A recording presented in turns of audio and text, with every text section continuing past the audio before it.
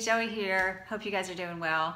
I promised the other day that I would do a video about my sleep system, which I'm trying to dial in. I'm a big believer in getting a good 8 hours of sleep, and I hear that some people sleep more than that, maybe 9, even 10 hours on the trail because they're just completely wiped after a whole day of hiking. And so I want to make sure that I have a really good sleep system.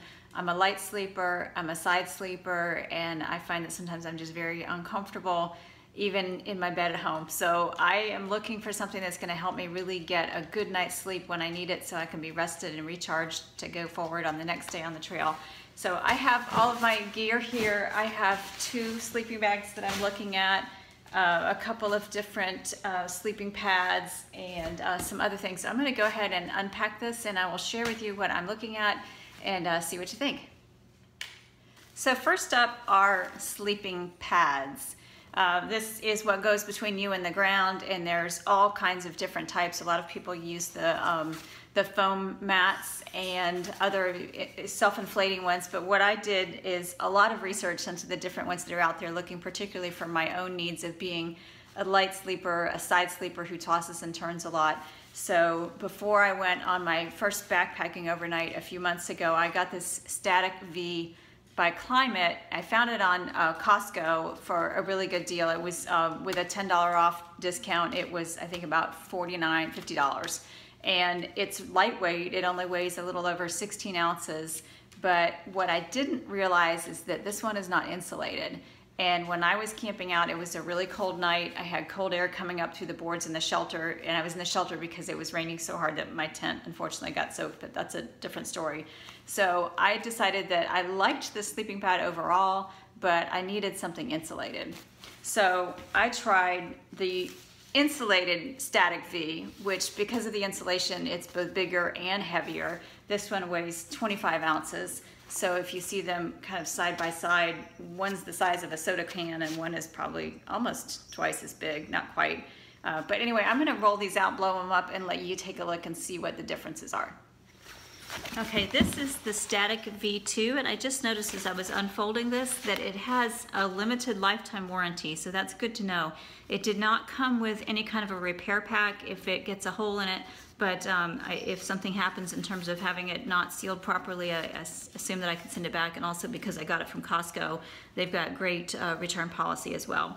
One thing I wanted to point out is the valve on this. It took me a bit to figure this out because I'm used to the ones where you kind of press down and turn.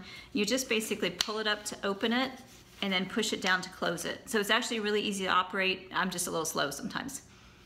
So here is the Static V non-insulated pad. It says that it takes about 10 to 15 breaths to inflate it. For me, being a woman, I don't have the lung capacity. Maybe somebody who's a bigger person. It took me about 25 to get it fully inflated to where I didn't feel like I was bottoming out as I laid down. Okay, so now I have the Climate V insulated pad blown up, and it also took me about the same number of breaths. It says on the stuff sack that it should take 10 to 15 breaths, and I'm hitting closer to 25 to get to where I need to be. But both pads look, Scout wants to check them out. Both pads look about the same. They're slightly different on the ends, but the baffles that are in them are the same. And laying on them, they feel pretty much the same, except the red one or red-orange one has, that's the Climate V. I believe I said that I called the green one the Climate V, but it's actually the Climate V2, non-insulated. That's got an R value of, I believe, 1.5. The red one, the Climate V that's insulated, has an R value of 4.4. So both very comfortable, look like they'd be good to sleep on in terms of comfort. They're a little bit noisy. I may have heard some complaints about some of the other pads. This one is a bit crunchy, but not terrible. I don't think it would keep people up in a shelter if you had to sleep with other people. So overall, I'm happy with this, the Climate V, which I think is the one I'll go with so I can be a little bit warmer when I sleep. So something else I wanted to point out is that both of those sleeping pads came with a free camp pillow. The pillows that are included are the same for each one, same format. They weigh 2.25 ounces, so they're pretty lightweight, and dimensions 15 by 11 by 3.5. So it's actually pretty thick as a pillow. When I used this, what I discovered was that I didn't like the texture of it on my face, so I definitely need something either a stuff sack or some kind of a sleeping or some kind of a pillowcase that I will put on here. But basically it's a pretty good size pillow, and I don't know if you can see it, but when you blow it up, it's got a little crisscross. I'll show you that in just a second. So here it is blown up, and it's got this crisscross in the middle that's designed to help you kind of rest your head in there. It was all right. I didn't find it as comfortable as a real pillow, partly probably because it's filled with air. And another thing I noticed is that the valve here operates differently than the valves on the mats. This one is a screw valve, so I don't know why it's different, but anyway, it's nice to get an extra pillow if you choose to take that. I don't know if I will. I'm still trying to figure that out. It's only 2.25 ounces, but it is still, you know, a couple ounces that I could shave out of my pack. So we'll see if this makes the cut to go in my pack for the actual AT. I'll try it out on a couple of my shakedown hikes. So sleeping bags. The first one I got, and I picked this up at a REI garage sale because it only been used once, but I needed something in a hurry. It was a great deal. I think it was maybe $30 or $40, and it's a Marmot Trestles 30 regular. It weighs 3 pounds, 3 ounces, so it's not terribly heavy.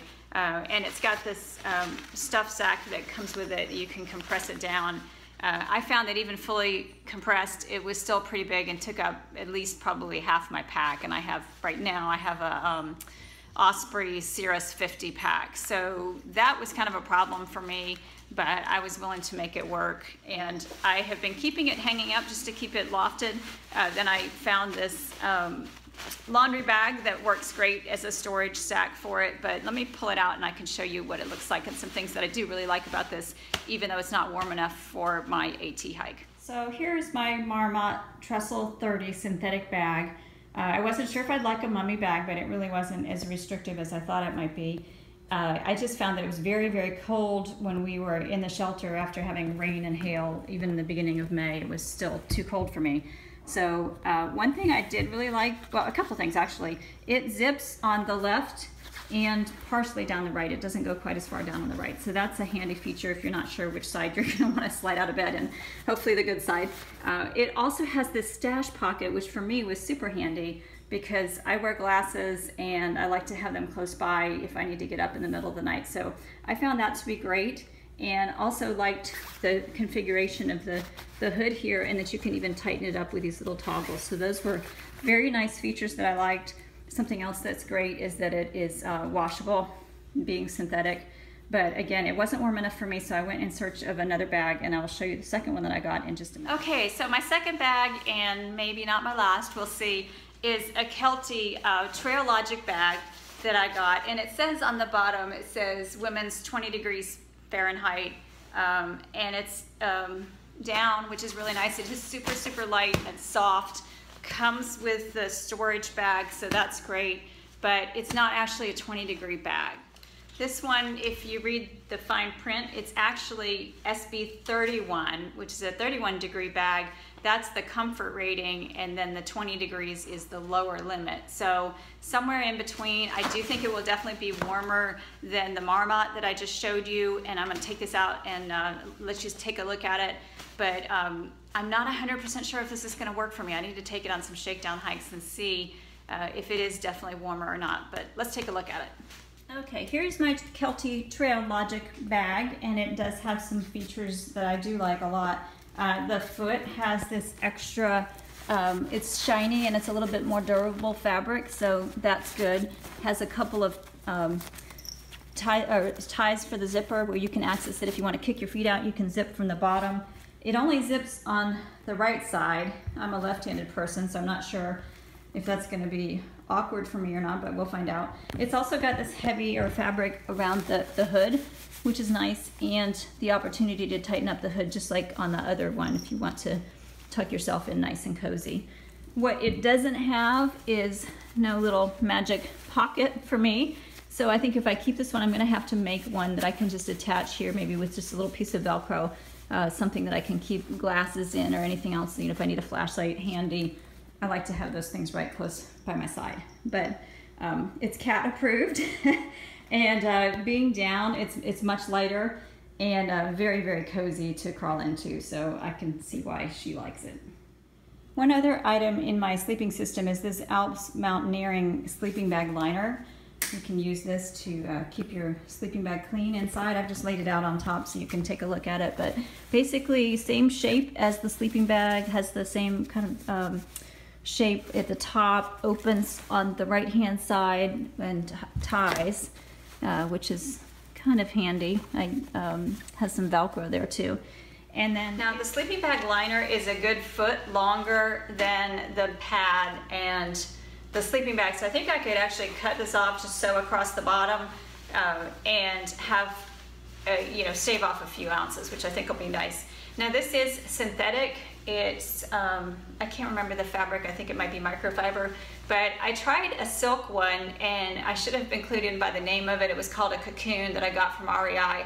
And it was just a tube of fabric that was very lightweight, soft, and nice to the touch, but made me completely claustrophobic. So I like that this one can be opened on the side. This is very washable and it should be very durable. I don't know that it adds much warmth in terms of R value, but at the same time I think it'll be good to keep the bag clean and just add an extra layer. Now I have one more thing for when I get super cold. My extra item, and I think that this may come along kind of as a safety item, it's an emergency bivvy, and these are very inexpensive. And I used it when I was surprisingly cold and wet on my overnight hike.